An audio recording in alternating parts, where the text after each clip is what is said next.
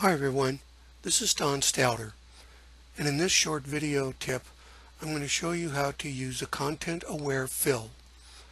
Now you could use the clone stamp or one of the other tools within Photoshop Elements 14.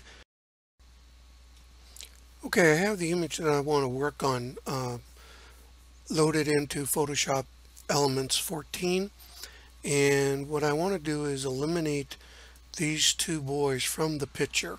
Many ways to do that. We could use the clone stamp, for example, but I'm going to use the content aware fill. First thing I'll do is I will duplicate the layer.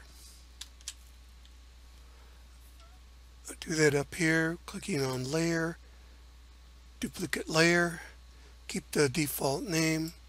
Now I have a duplicate layer.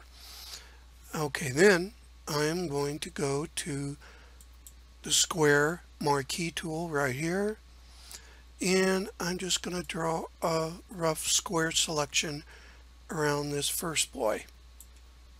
There's my selection. Go up and click on Edit,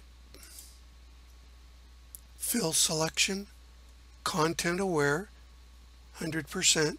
Click OK. Pretty well gone. Let's see how well it does on the next boy here.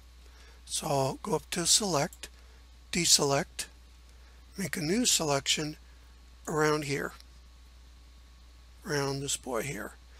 And normally with the selection with the marquee tool, after you make it, you can move it, but you can't make it any bigger or littler. Notice I've got edges outside of the boy around all sides. Again, go up and click on Edit, Fill Selection, Content Aware, click OK. Here's where I started. Here's where I ended up.